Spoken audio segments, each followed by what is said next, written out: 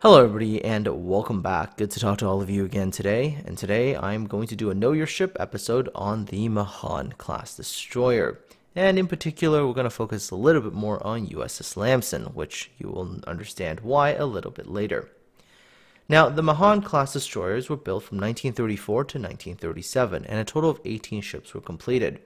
Although the final two ships, the Dunlap and the Fanning, are sometimes considered a separate subclass.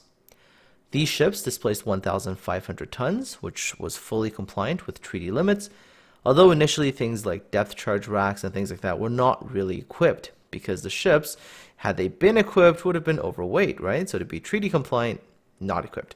However, during wartime, equipment would of course be installed. The ships were 104 meters long, with a 10.8 meter beam and a 3.2 meter draft. In the area of machinery, these ships saw big improvements over the Farragut class. They utilized 4 Babcock and Wilcox or Foster Wheeler boilers and 2 General Electric steam turbines. The General Electric steam turbines were a lot simpler and a lot more efficient than the old Parsons turbines. Comparing the two, the General Electric turbines had 1,750 blades compared to the 17,500 blades of the Parsons turbines, and they were machined from a forging instead of being built up.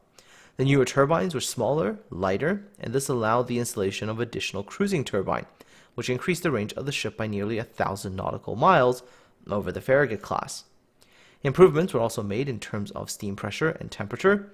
Horsepower increased to 46,000 shaft horsepower, giving the ships a top speed of 36.5 knots. The lighter, more efficient machinery allowed the Mahans to have 5 single 5-inch 38 dual-purpose guns and 12 21-inch torpedo tubes. The 5-inch 38s on the Mahan class had gun shields for guns 1 and 2 only, while guns 3, 4, and 5 were open-air mounts.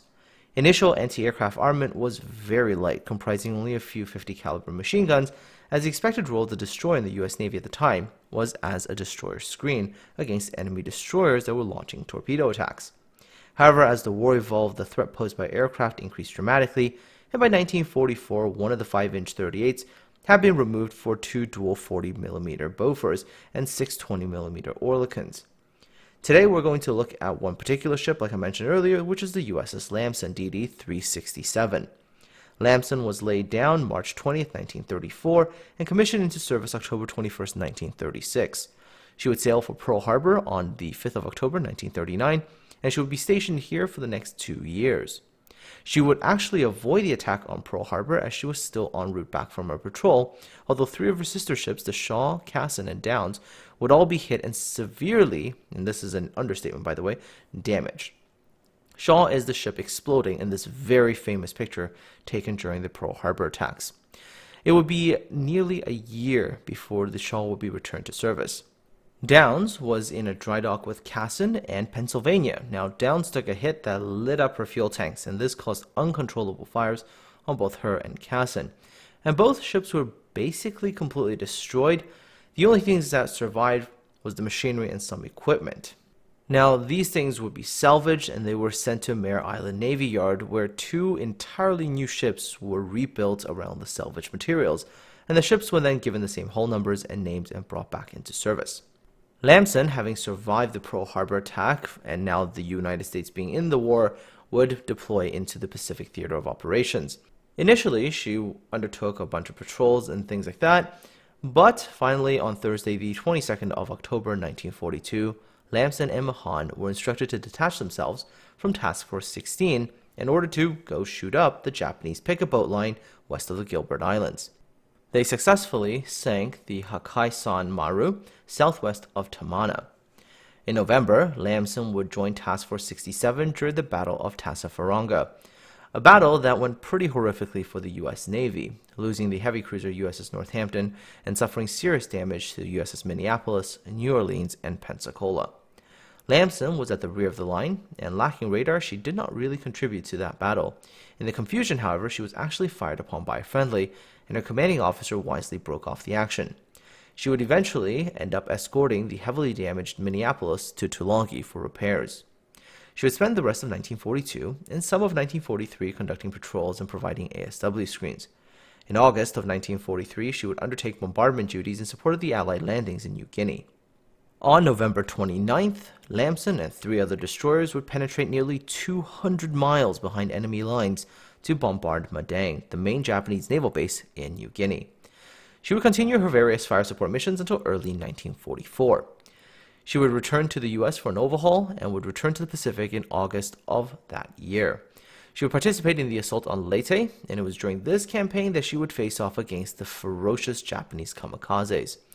From the 11th of November to the 21st of December 1944, a series of air and sea battles occurred, which would be called the Battle of the Ormoc Bay. While little known, these engagements by the US Navy were able to prevent the Japanese from resupplying and reinforcing their troops on Leyte. On December the 7th, 1944, exactly 3 years after the attack on Pearl Harbor, Lamson's sister ship Mahan would be lost to a kamikaze. Lamson then replaced her sister ship as the fighter director ship on station, and at 1400 hours, Lamson herself came under kamikaze attack. She managed to shoot down 2 of her attackers, but the third would smash into her superstructure. This attack would kill 25 of the ship's crew and injure 54 others. These pictures show the damage done to the ship when she was able to return to the dockyard. She would be in for repairs until May of 1945. She would spend the rest of the war in around the Iwo Jima area, and on the 3rd of September she would arrive in Chichijima to supervise the surrender of the Bonin Islands. She would spend some time in Japan and would finally return home on the 29th of November 1945.